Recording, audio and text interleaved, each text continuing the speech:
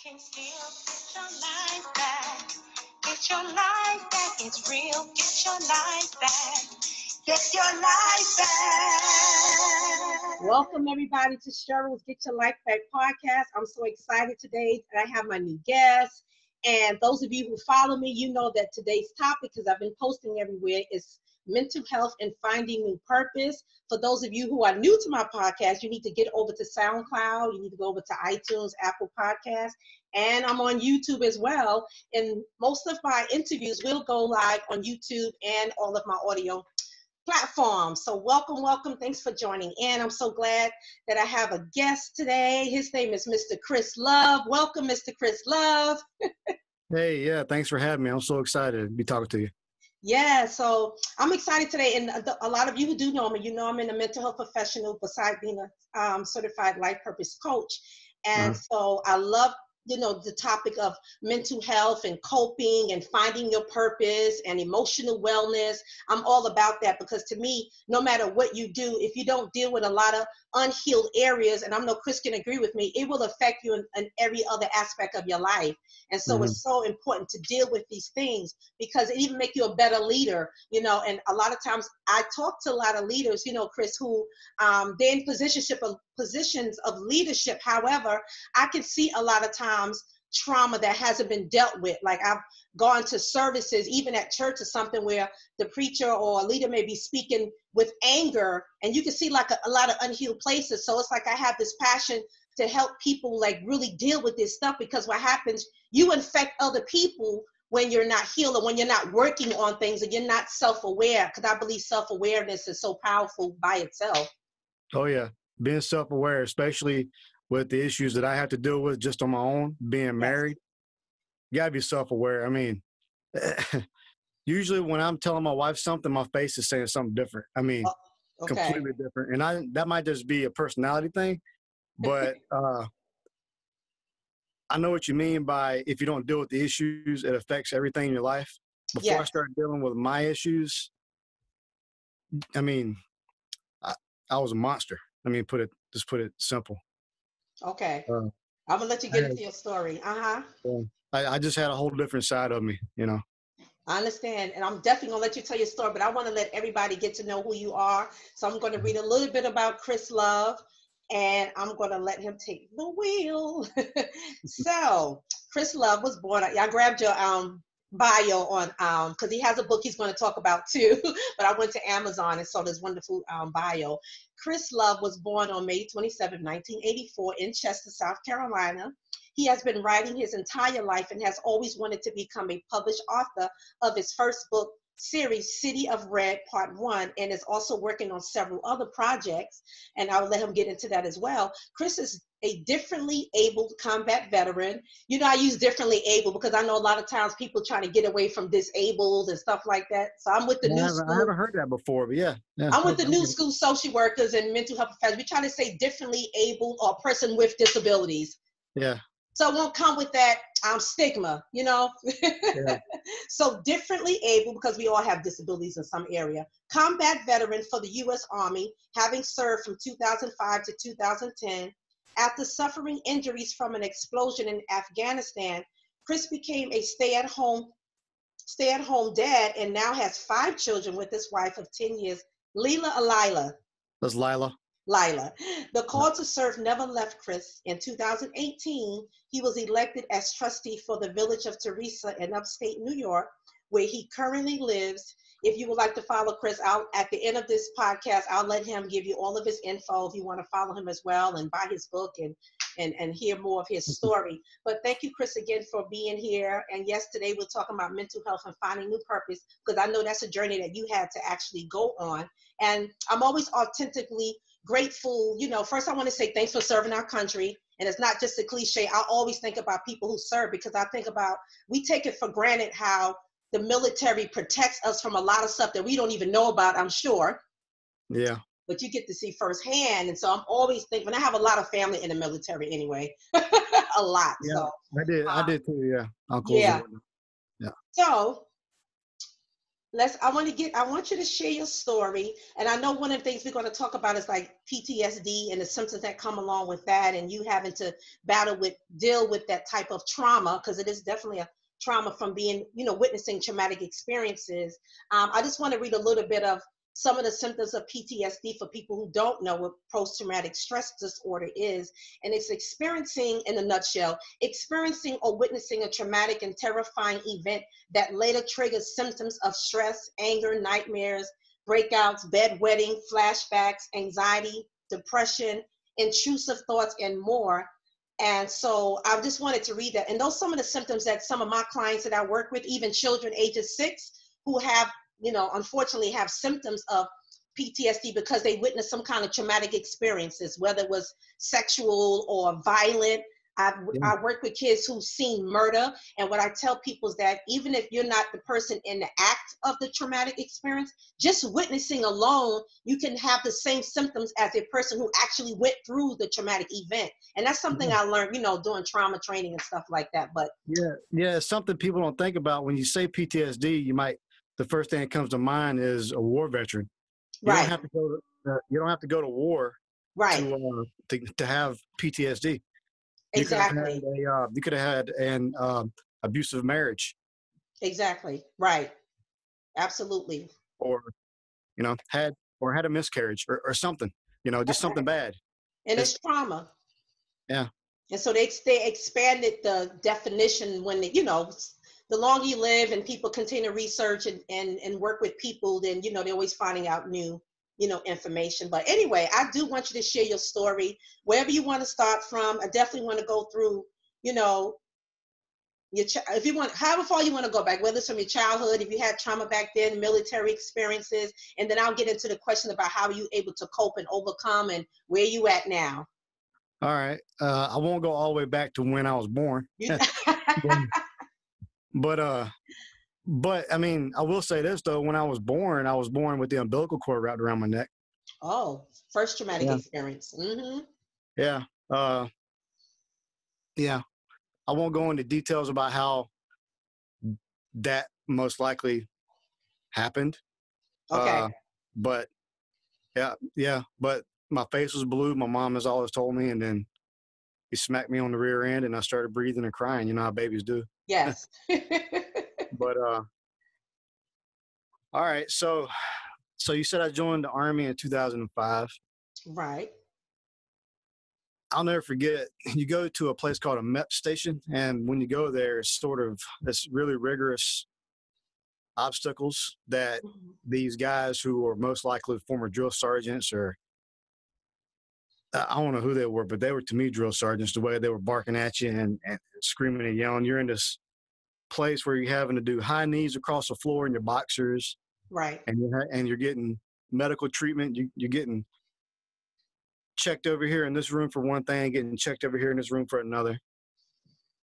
And on that very day where I was supposed to go to the MEP station, my mom was in a car wreck, Oh. and so naturally I wanted to go to my mom and see how I could help. I was willing to throw it all away just to go see if I could help the family.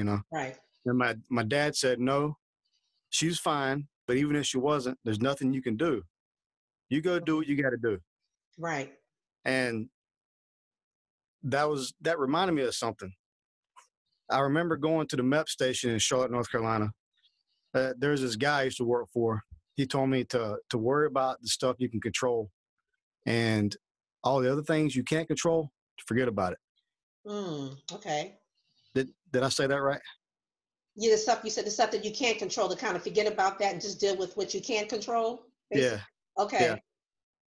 So I couldn't control anything over there with my mom, but I could control my next step. So I went to the MEP Right. station, and a funny story is I didn't perform to the standards of this one guy, and he basically kicked me out of the place. Oh, wow. Okay. And I ignored him and went and kind of ducked into another line and stayed. Okay. And that's how I got into the Army. Oh. I, he, I, I was just wearing boxers, and Wow. and I wasn't comfortable wearing boxers, doing all the exercises they had me doing. Mm-hmm. And so I made the guy mad because I kind of smarted off at him. I was like, what do you want me to do? Right. You know, I was a young kid that was 21, you know, I was a street kid. And so I popped off at the mouth, and he basically told me to get out. Army didn't need people like me. Okay. And I said, the heck with that. I ended up, like I said, sneaking back into another line. And I remember later on that guy saw me, and we kind of looked at each other, and he just carried on. He was determined. Yeah. Anyway, yeah, but I got into the Army really, I felt a calling, Okay. you know, but that's just part of it. The other part is I had a young son, like sort of 3 or 4, something like that. Mm-hmm. And I wanted to be a good father, and I wanted to be able to support him and all that. And I knew, I actually was self-aware of myself. I knew how immature I was. I knew that I needed help. Mm-hmm. I knew that I needed to do something to get the upper hand, to do better, to have a better chance. And I remember I was working in the Dollar Tree. Okay. And yeah, I was sending, at this time, right before I joined the Army, I was working in a Dollar Tree, and I was sending my entire check to my son and his mom. And then I was basically borrowing money from my parents.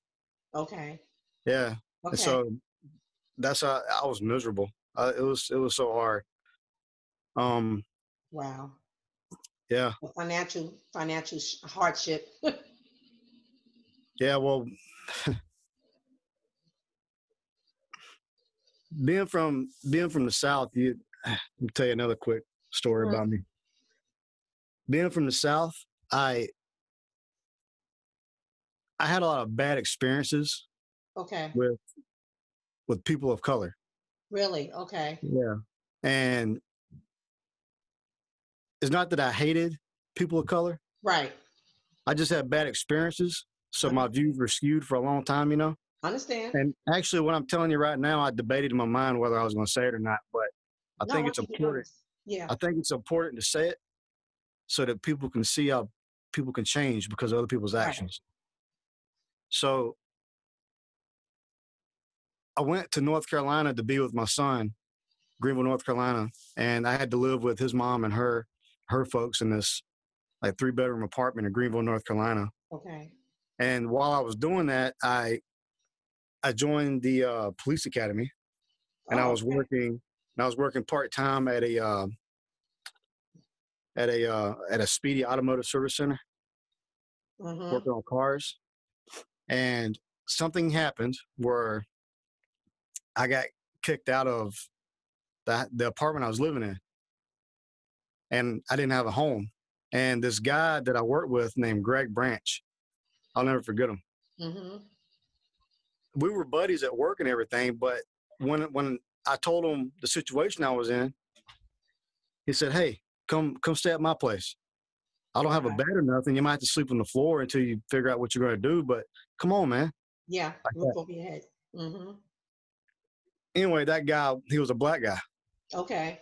And to be honest, that was the first time I ever had a hand, you know, reached out to me from someone that's a different color. Right. That wasn't trying to hurt me in some way. Just to be honest. And it's like something clicked in my head, and I realized what I'm telling you now, that my views have been skewed. Right. You know, I lived in a bubble, you know what I mean? Oh yeah. Oh yeah. And when I got out of it, I realized that part of me was immature. Right. And that part of me grew up, you know? But anyway, from that situation, I went back home. I got the job at Dollar Tree, and I heard an advertisement on the radio about the Army. Oh, okay. And it reminded me that I had this, you know, kind of feeling that maybe I want to join the Army. So I was like, that's the answer. So I'm gonna join the Army now. You felt like it'd give you some kind of stability and financial support and all of that? You thought about all of that? Okay. Yeah, I needed that. I knew I needed something, so it wasn't working. I'm working at Dollar Tree, and I'm giving my whole check to my to my Yeah. son and his mom, and I'm living off my parents. I was like, this can't be. Right. So I was 21 years old. Right. Mm-hmm. I was like, this can't be. I got to do something Right. else. Yeah, and they don't pay a lot, so yeah. Yeah. And so I joined the Army in 2005. It was a delayed entry program. I went on in 2006 to Fort Sill, Oklahoma Okay. in January. And boy, I tell you, that was I can't describe. I wish I can go back and just see the place. But Wow. I mean, basic training was so much fun. I mean, Oh, you enjoyed it. Okay. yeah, it was fun. It was hard. I mean, I one time fell asleep when I was on guard duty and I got caught. I think the drill sergeants were outside the door, trying to catch me. Okay. And they caught me nodding off. And then I made because I fell asleep, the whole platoon had to get up and do push-ups. Oh, no. I had Oh, to my stand God. there. I stood there. They made me stand there and watch while they did push-ups. Oh. Yeah. Those good times. I heard about those type of punishments. Even some parents use that. Yeah. It works sometimes. I didn't fall back asleep, so I guess it worked on me. Okay. And I was afraid somebody was going to kick my tail later, but no one said anything. Okay. I guess everyone understood, Right. Yeah, in 2006, I was in basic training. Before the end of May, I had graduated basic in my special school AIT for my Army job, which is in field artillery. I went to an airborne school in Georgia. Okay. And I met one of my greatest friends ever there named Lazaro, another guy of color. There's, you see what I mean? Yeah. Yeah, Lazaro, Chris Lazaro. I don't know where that guy is now, but this guy would help me up the steps every night because I twisted my knee. Wow. Okay. And he'd help me up the steps in a whole different building from his to my room. And I'd go up and lay in bed because I hurt my knee in airborne school and I wanted to graduate and I was trying to hide it. Mm-hmm. I didn't want to get caught with my hurt knee because they'd get rid of me if they saw that I got hurt. Right. So before the end of 2006, I was deployed to Afghanistan. And yeah. Mm-hmm. And it happened so fast. By the end of 2006, it was December. I'm not sure what day in December. It was before Christmas. It was near Christmas. I think it was like a week or two before Christmas. That's when my truck hit the IED, the improvised explosive device. Okay. It was actually 2 anti-tank mines together. Okay. Wow. And it had a tripwire coming out. Ooh. So I'll paint the scene for you and the listeners and viewers. There was an area in Afghanistan where we had to go and secure because the night before there had been some bad guys who got destroyed by some helicopters. And after that event, they found a device that could have potentially been a bomb. So we got called out to go secure the area so that a team could come out and see the device and inspect it and possibly explode it if need be. Right. And so when we got to the area, we were the first truck in, and the first truck in, we were among, 10 trucks, some or more in a convoy. Pulled into the area and we sat there literally all day. I don't know when it started, but we were there from right after we woke up to like dawn. Wow. Okay. And sunset, something like that. But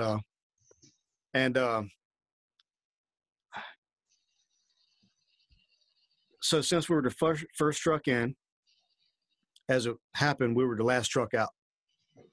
And when we entered the area, we also exited the area the exact same space. Right. The same road, same everything. Okay. The crazy thing is, my truck was the one that picked up the tripwire. Oh. You see what I mean? Even like we entered and exited the same access, we were the first in, the last out. And even with all those trucks going up and down, it picked up our wheel, you know. Mm-hmm. And the tripwire wrapped around the left front tire up there near the driver, and it exploded underneath the front left fender. The truck went into the air 6 or 7 feet. Wow. Somewhere around in there, the front end. And I'm about 5'6".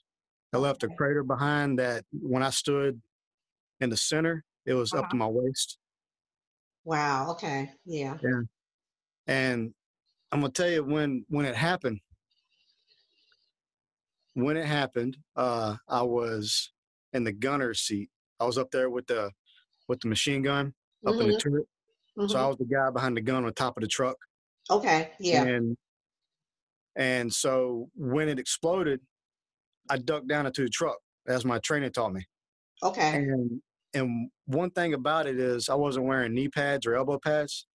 Okay. And the reason why I could have been, it wasn't required, but the reason why is because whenever I wore those things, I always get hung up on the wall of the turret or something. I never can duck in fast enough, you know? Oh, so it's like I hold you back. Okay. Yeah. So in my training, I figured, well, if this thing actually happens, I better be able to move as fast as I can. So I didn't wear knee pads or elbow pads. Gotcha.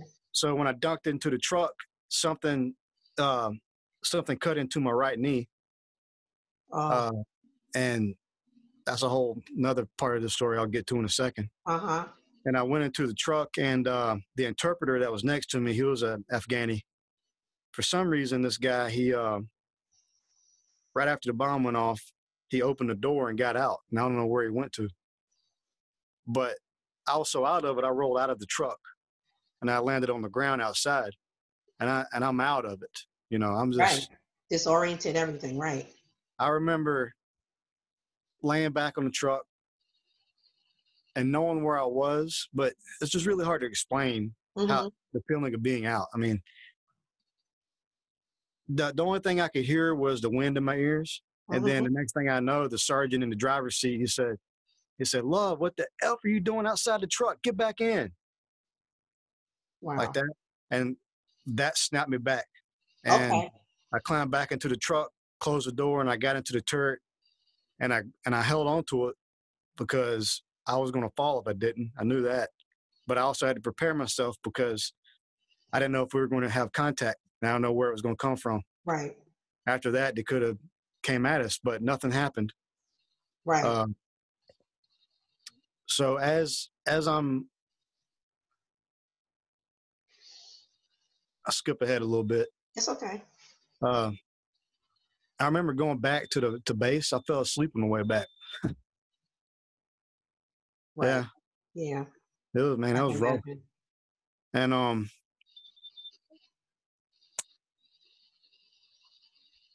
I stayed in Afghanistan. I stayed in Afghanistan for the rest of the tour. I never went back home or anything, but I was messed up after that. I remember every time I had to go back out, it got to the point where I couldn't stand. I had to hold on to the walls of the turret that I was in. Right. I'd get sick and really nauseated. I mean, like I'm gonna throw up my guts. Right. It was horrible. I'd break out in a sweat. Like it was a nightmare. It's like trying to affect your whole nervous system. Yeah, it was like I got stung by something, and it was like really going after my nervous system. Right, right. And I'll never forget it. I just kept going at it. I didn't tell anybody about that though. You was trying to hide it? You didn't? Okay. Yeah, and I kept going at it, and I kept getting better at it, and it kept feeling less and less, and eventually, it went away. Oh, okay. I could do my job and all. Okay. And it wasn't until about a year after that is when I really started getting worn down by the PTSD and stuff. So what year was this? 2007, 2008? Well, it's 2006. Yeah, 2007, 2008. Okay. But really things were happening to me, and I didn't really know what was happening to me. Right. Mm-hmm. You know? And it wasn't really until my knee blew out, the right knee, the one that got injured in the explosion. Right. My knee blew out. I tore my ACL and my meniscus, and it wasn't really until that things started to flip, and I started really changing, my personality changing and things like that. Okay. And ever since that time, my knee blew out, and then I was on rear D because I was trying to get out of the Army because of my knee. Mm-hmm. I dealt with a personality change, a character change. Which was becoming short, more aggressive, or? Yeah, I was very short-tempered. I was doing things that I would never have done otherwise. Right. I kind of, I'm sorry, my son came in. Okay, no problem. Hey, go on. Hey, I'm talking to someone. Go on. Go on. Go on. I'm talking to someone. I want to see. He can peep in. Hi. Hi. Handsome. You gonna go now?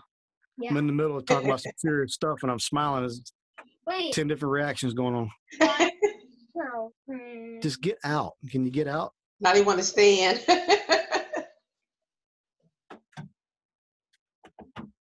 Next one, a body slam them. Don't do that. I got about 3 other kids, so they'll probably be popping in at some point. Oh, that's right. You have a couple of them. That's right. They'll go out there and tell them I'm talking to someone, then they'll poke their head in, you know. But where did I leave off? Let's see. Oh, yeah. If your attitude started changing, you was coming short-tempered, more aggressive. Yeah. I became very aggressive. This whole different side of me started to form. I was going to therapy and speaking to 1 or 2 different people, and I wasn't sure how helpful it was being. I was going to ask you how's counseling help you emotionally, but you're answering it. Yeah. At first, I'm not sure it was helping, but back then I didn't see it. I was going to say, were you receptive?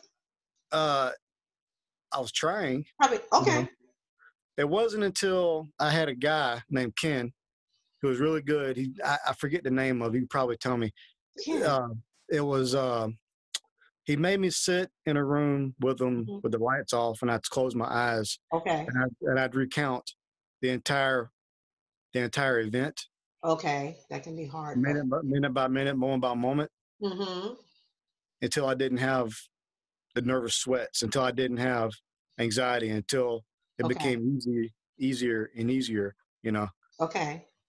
It was intensive, and it wasn't until I started doing that I start to see breakthroughs in me. Okay. But even then, this was years ago I'm talking about. Right. I mean, this was 2010, 2011. Yeah. Okay. Even then, it was take 1 step forward, 3 steps back with me. Right. I didn't want to go around in crowded spaces. I was a monster to my wife sometimes. Okay. I was just mean. I was a lot of bad stuff. Right. All the symptoms of your trauma. Mm-hmm. And also, what's funny is you can be a monster 1 minute, but the next minute you can be a sweetheart. You know. Right. Yeah, it sounds like my biological dad. Yeah. Big heart, everything. But his he drank and stuff like that, but it brought out like a monster side of him. But when he didn't drink, he was the sweetest person in the world. Nobody even believed that he was treating my mother a certain way, like, honey, you know. I know. Yeah. I actually, I don't drink. Alcoholism's in my family, so I made the conscious effort to stay away from alcohol. That's and good. I don't even smoke anything. I don't drink alcohol. You like me, yeah. Mm-hmm. Yeah, I just stayed away from it. I stopped when I got married. I stopped drinking. Okay. Okay. and and I don't go to bars or anything like that, because whenever you go to bars, The I always end temptation. up getting into something, because I'm telling you, I'm cocky, Oh, okay. and Gotcha. someone does something, I want to do something back. Okay. So I just don't go in those situations. I just stay out of them. So that's that self-awareness coming in. You're like, Yeah, I know what's going to trigger me, so I'm going to stay away from that. Yeah. yeah. I just stay out of it. I mean, recently, I'm 30. How old am I? I'm 35. Just Okay. recently, I went to a place with my wife and family, and something happened that night. And Oh. I hate going to places like that. Ah. Wow. So anyway, so I got diagnosed with post-traumatic stress disorder and traumatic brain injury. Yeah. Okay. Yeah. I worked with mostly men for about 3.5 years who had traumatic brain injuries as well, helping them with memory loss, a whole lot of different, you know, Yeah. different things that they had to contend with, even the insecurities. And I even worked with men who came out of rehabilitation. Some of them went coma for a long time. They came out, but part of my job was to help them integrate back into the community again. So then we Yeah. have to deal with phobias and fears and the PTSD symptoms, and then even with family members not understanding them. And a lot of times I would tell my clients, I said, you know what? I said, sometimes it's us. Sometimes family distance themselves because sometimes we don't know how to deal with you as a maybe having being differently able. And Yeah. it's not you, it's that sometimes we don't know how to interact with you anymore. And that's where the education piece come in, where I would talk with the wife, talk with the mom or dad or whatever, just to get them to kind of understand. But Yeah. because there's so many different challenges, so it was always different layers that we had to address. Yeah. This whole process has been dealing with layer after layer of Hmm. issues with me. Right. It's just been, I'm at a point now. I'm at a point now where I can see where PTSD is holding me back and keeping Okay. me from being the entire person that I can be. Okay.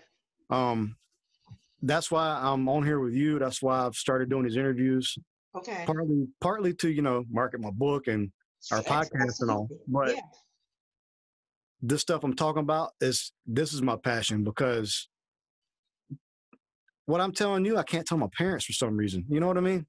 Because the emotional attachment, it's always harder to tell family members and even friends because of the relationship. It's always easier to talk to people you don't know. Yeah, they're going to hear this, and they're going And then they're to going to have their understand. comments. Yeah. Yeah, well, they're going to understand even better, Yeah. and hopefully, people that knew me before the army will hear this and understand better Right. about PTSD. Because I'll Right. never ever be able to. I'll never even try to tell them. Okay. But I started writing poems about how I felt a while back, I saw that. Okay. and Okay. and I'm gonna have a book published. It's on the back burner, but it's Mm-hmm. gonna be published eventually. Okay. And it focuses on PTSD and TBI and my anger and this TBI. other side of me. Yes. And during that process, I realized something. It's very simple for me. And I don't know how true this is for any other veterans with PTSD, similar to my events that happened to me. But what happened to me, I kind of feel like I got punched in the face and I Okay. never got to hit the guy back.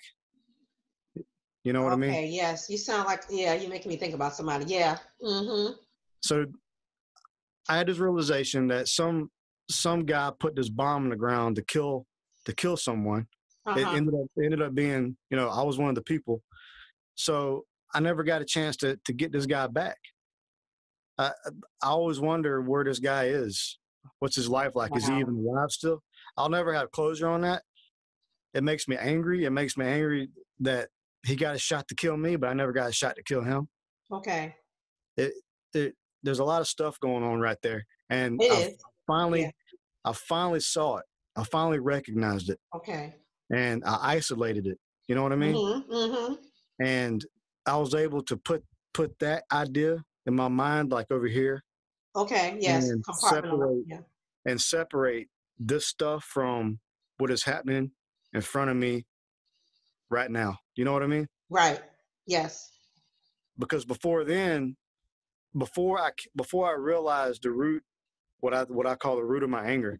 Yes. Because in all honesty, I want to kill the person that put the bomb on the ground. I And understand that feeling. and I'll never have the chance. And So you have to deal with those emotions. You might have to deal with forgiveness, but we won't go there now because forgiveness is not about the person, it's about you moving on. And it could be forgiving yourself, feeling like, even if you have to tap into that world of, I didn't get a chance to get the person back, but I got to forgive myself because I felt like I couldn't get the person back and kind of move on. But that's a process too. yeah, I'm gonna have to eventually come just to accept the fact that it is the way it is, and Right. and just kind of leave it in my past. And I don't know if I'll ever get to that point. Yeah. And a part of me doesn't know if I ever really want to get to that point because I've been living with this Yeah. the way I've been for so long. I'm kind of afraid to, get rid of it. Does it make sense? There's Yeah, this you're other making me. side of. Go ahead. I was just gonna say there's this other side of me, and it's sort of the soldier side of me, and it's kind of like if I say goodbye to, if I come to terms with the fact that I'll never be able to change what I want to change, which is kill the guy to put the bomb on the ground, then I'll be saying goodbye to the soldier in me. You know what I mean? Right. The killer, the protector, the Right. fighter, I don't know.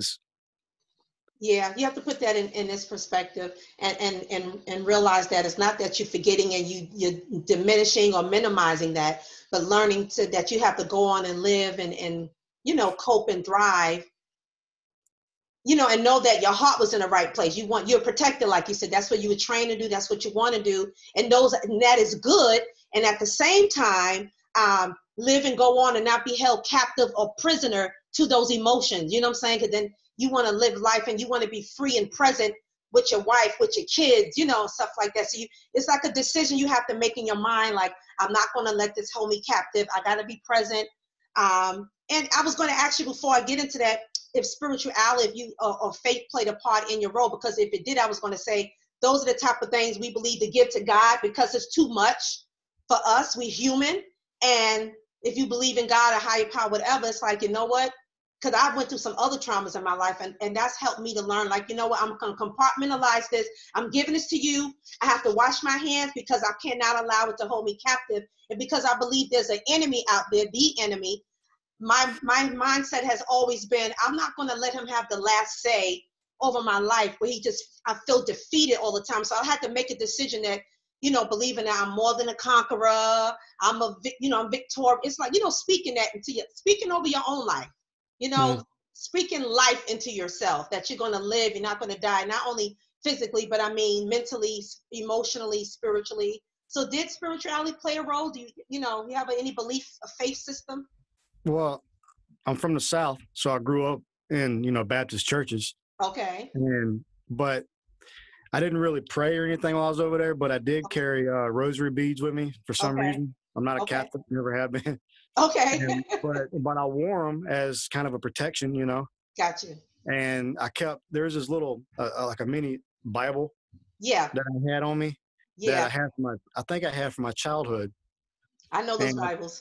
and I carried it. I had a little pocket Yes. on the bottom of my leg, and it fit Okay. perfect. And Okay. I wore it every day, and I was wearing it when I got hit with the IED, actually. Wow. Okay.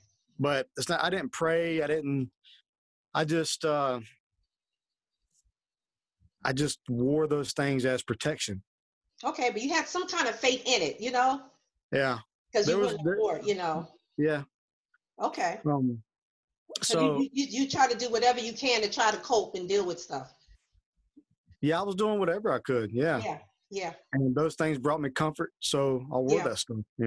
Right. Right. And I guess a part of me believed or wanted to believe or Right. hope. Exactly. My greatest fear over there was dying in an instant. Not having a chance to fight. Like if I'm gonna get killed, if I'm gonna die, I always said I want to, at least be given a chance to live, even if it's Right. painful. And I lived for 6 hours And, I mean, I don't want to just, go and be gone in an instant. You know I what I got mean? you. Yeah. Mm-hmm. So I remember wearing that stuff and just, that was my one request. It's not like I said, I never said I don't want to die. I just didn't want to die just in a blink of an eye. That was it. Okay. Something about being taken an instant without a fight, you're saying, without protecting, or like what you call those people in other countries where I can't think of the name right now, but it's like an honor for them fighting against the enemy and dying in the middle of that battle. It said something heroic or something. I don't know. I don't know. Not Samurai? kamikaze. That might be more of that. That might be a little extreme. You talking about samurais?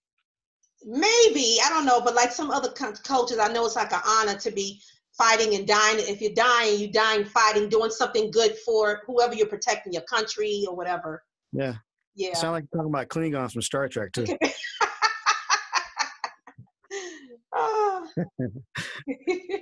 Oh. So let's see. I had that. So I got out of the Army in 2010, and I was already married by then. 9 years ago. Okay. But it wasn't until 2018, I would say, when I finally started living my life the way I wanted to live it. Okay. Without at the behest of my emotions. Okay, right. Because in 2018 was when I got elected to as trustee in my village. Right. Okay. And it was at that point where I made the decision to start putting myself in uncomfortable positions that have been uncomfortable for me for the last almost decade. I love that. Yeah.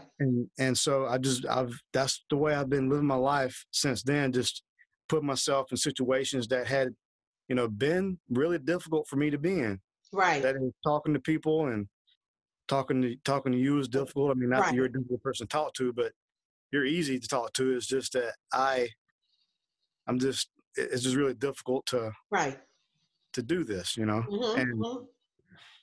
so now I sit at the table once a month, and I'm sitting down with the mayor of the village and other trustees and the village clerk, and that fills me with pride. And I'm thinking about running for another office someday, maybe mayor, maybe something else. I don't know, but. So think it's giving you a sense of purpose, and that ties into the mental health and finding a new purpose, something else, you're giving back. It's altruistic, you're doing something for other people some kind of way. And it's also serving you at the same time. Yeah, it's, I don't have a uniform, but it gave me another uniform, you know what I mean? Yes, yes. And I really like that feeling. I really like talking to people about village issues now. Okay. It's giving me the drive to talk to people. Right. People that I would never normally speak to. I'll say, hey, I'm Chris Love, village trustee, and I might ask them, what are your concerns? Okay.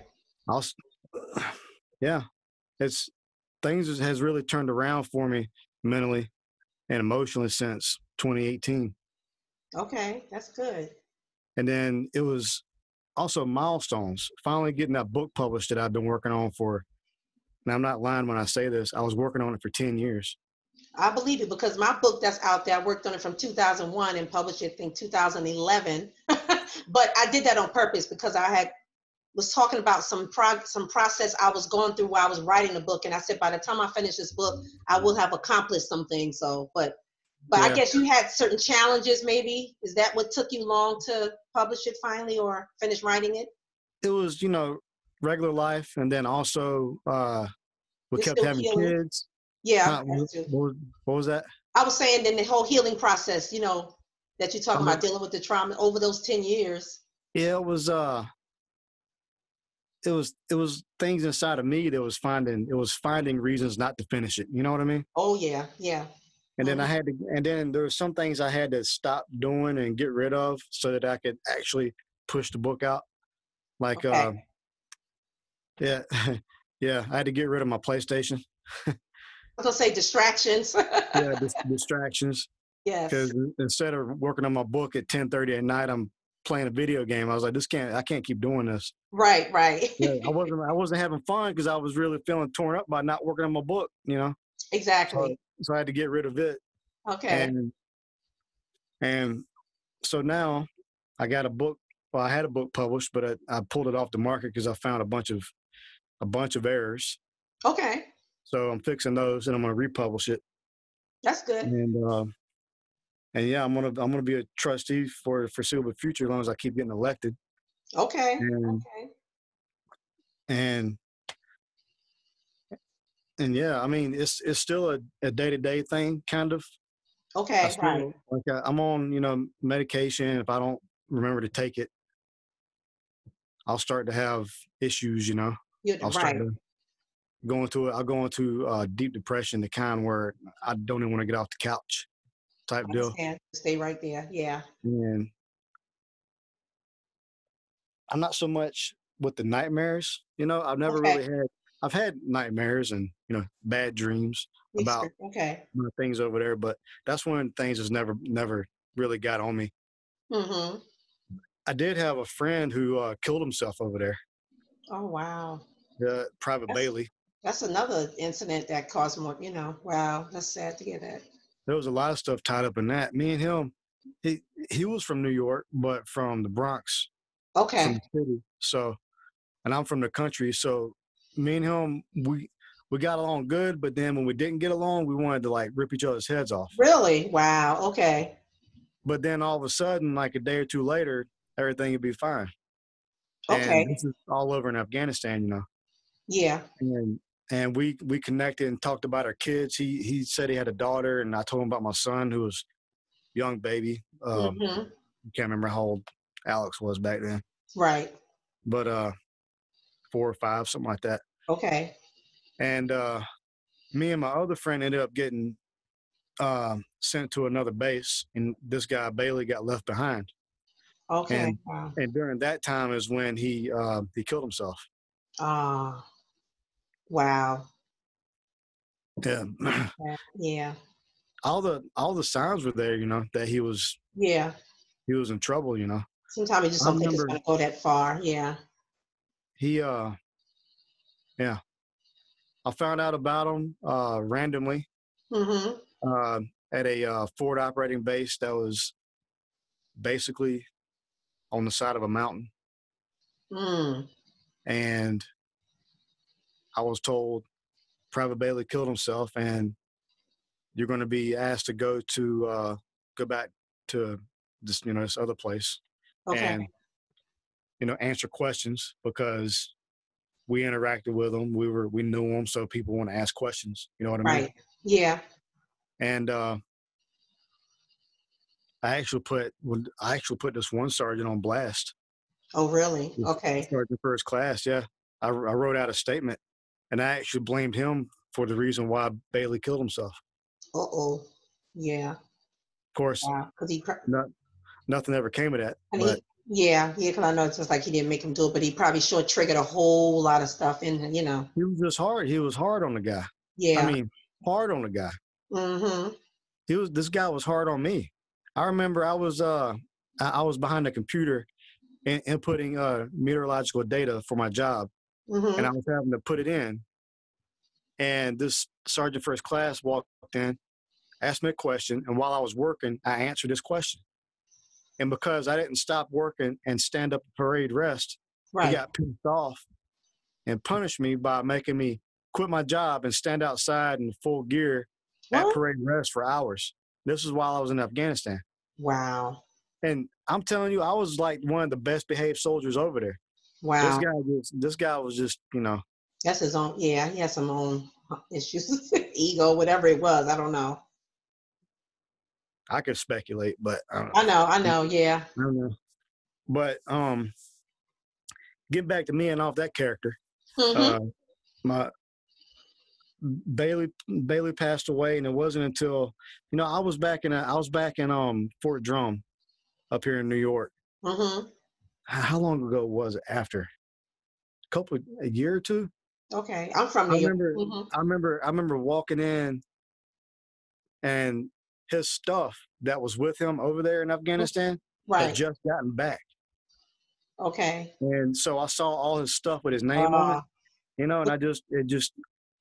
I it just reminded me, and I still have that thought kind of, Yeah. Yeah. I was gonna say that's a lot too. Mm-mm-mm. Wow. Well, you made it through. I hope you daily do things that help you feel good about, where you come from, what you're doing, and kind of just being present for your family. And you said you're at a better place now, and then you have a new purpose, and you're doing some things, and that's good for your children to see. Yeah, I'm doing a lot of good things that's rubbing off on them, like Okay. writing. Okay. I Right. write, so they all love to write. I got good. they want to publish books like me. They want to Okay. write. It's really cool how that's working out. And then also, my wife and I are motivating each other. She's writing a book of poems, and Okay. we're gonna have it published. I think it was December 10th this year. Okay. We're gonna have it published. I'm not sure about the day, but Right. first or second week of December. Okay, so you're starting stuff. That's good. We're doing things and making moves, and it's a slow burn process. Right. And Tell me about your podcast. Both of you guys doing a podcast? Yeah, we're doing it together, actually. It's called Get Down on It with the Loves. I like the title. Yeah. Well, what's funny is the title is a phrase that my wife came up with years ago. Oh, okay. She's got a really funny sense of humor, and she came up with this song called Get Down on It with the Loves that she would sing with the kids to, just to get them riled up and, have fun with them and stuff. And then flash forward years later to about this time period, and I'm thinking about doing a YouTube channel or a podcast for me to advertise my book or something like that. And then in the process of trying to figure out the format and topics and stuff like that, oh yeah, I said we should do a podcast, me and my wife. It'd be crazy. Yeah. It'd be hilarious. So I go downstairs and I said to her, how about we do a podcast together? And it's called Get Down on It with the Loves. She didn't even think about it. She just looked at me and said, let's do it. And it sounds like a TV show. I love it. And we've done about 5 episodes, and it's so much fun, so much work. Yeah. Oh yeah. And there's the last episode. Oh my God, the last episode. I don't know how we even got it done. We got it done because we went on a date. Okay. And we did it in the car on the way to our date, because that was the only time we could have time to actually do the podcast. But people like that. They like the real moments when you do stuff like that. You're on your way in your car, you're doing something in the house, cook whatever. I like, that's people are more real and authentic, and people like that, feel like they can relate to you and your wife and the children if they're ever in there. Yeah, the first episode, Connor that just popped his head in? Yes. He's in the first episode. Okay. Yeah, talking about Stranger Things from Netflix. Okay. Yeah, he loves that show. And wow. Yeah, we just in our podcast, we talk about what interests us. We talk about parenting with 4 kids and being married for 10 years. Just tips and trade secrets we might have learned and stuff like that over the years. And we basically bring how we are with our friends at a restaurant. My wife and I bring how we are in that setting to the podcast. Okay. So we bring ourselves. Exactly. 100%, So are you on iTunes, Apple Podcasts? What platforms are you on? We're on Apple Podcasts, Google Podcasts, Spotify, Breaker, Overcast, Pocket Casts, Radio Public, and Anchor. I got to catch up. I love it. Yeah. That's great. If they go to anchor.fm/get down on it, that's our profile. Get down on it. Yeah. And wow. you see everything right there. And we even have a website with a link in that profile where you can click on that and go see our website. Okay, good. I got to go look at that part too. But I want you to talk about that book, City of Red. Very interesting. But I know you got to relaunch it, but what is it about? Yeah. Well, I'm going to love talking about this because how it all started was years ago, like 10 years ago. My wife and I went to Whetstone National Park up here. Mm-hmm. And me and her went. She brought some paper. I brought a notebook, and we were sitting by the river, and she was writing poems, and I was kind of writing something. And I Okay. came up with an idea for a story. And the idea for the story was a homeless man who used to be a made man in the mafia. Okay. And he's forced to live apart from his family, but he lives as a homeless man so he can keep an eye on them. Okay.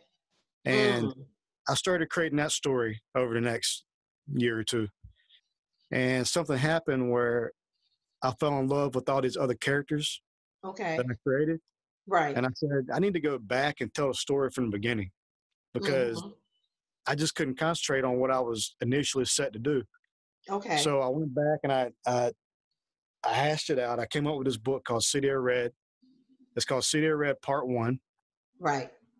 And it's not a thin book. It's very thick. It's about 500 pages. Oh. Yeah. Wow. And it's a crime family drama. But I don't necessarily focus on the crime or the mafia. I kind of focus on relationships. Okay. These intangible bonds that connects us all one to Right. another. Okay. What makes family? What doesn't make family? Mm-hmm. There's all these connective tissues that I play with, and I play with the idea of how far one would go for the other, because Right. it's a question in my mind: how far would I go for my family, my wife, Right. my kids? Right. Mm-hmm. Would I be willing to kill somebody for them? I would say yeah, but I don't know, you know. Okay. So a piece of me is in each and every one of the characters in the book, good and Oh, bad. really? Okay. And Different parts of your character. yeah, and the book takes place in 1970s. Follows a guy named Alfonso Machete, Okay. and he he's he's he's an he was an orphan. He was given away as a baby to a woman, and he was raised and he grew up to be in the local crime family. And one night, that crime family is taken out, killed, presumably by the mayor of the city. But you quickly find out that he's being basically controlled by another guy who has returned to the city and take it back as his property because he says it's his by birthright because his ancestor founded the city. Okay. So Alfonso gets exiled to a prison called Blackgate, and this prison it operates outside of the law under its own set of rules. And while he's in prison, he sort of loses his mind. Mm-hmm. He deals with PTSD. He deals with trauma. He deals with all these things. He sees a ghost of his friend named Tommy that he had to kill early on in the book. Okay. Wow. And Tommy haunts him, and it's not a ghost, but Right. it's an image, and it's his consciousness yelling back at him, you know. Right. Or yeah, consciousness or unconsciousness. And so I play with that idea. At some point, Alfonso learns of his birth mother, and she is dying from Alzheimer's. And she reaches out. She wants to see him one last time before she dies. Okay. And then that is the crux of the book right there. Wow. It's him getting out of prison. Okay. Him getting him getting freed from prison by his by some guys that he never knew before until this moment. They were inserted into the prison to break him out. Okay. By his birth mother's husband, so that he can see his mom before she dies. And it's sort of, and it goes a lot deeper than that. There's every character that I created so that they could almost be the main character of the book themselves. Right. Okay. I made sure they each had a purpose. And right. And there's this one character named Oscar Royal. He's a detective in Cold Harbor City. That's the City of Red. That'll be called City of Red. Okay. Gotcha. And his father is a former surgeon, and he's an alcoholic and horrible, abusive drunk. And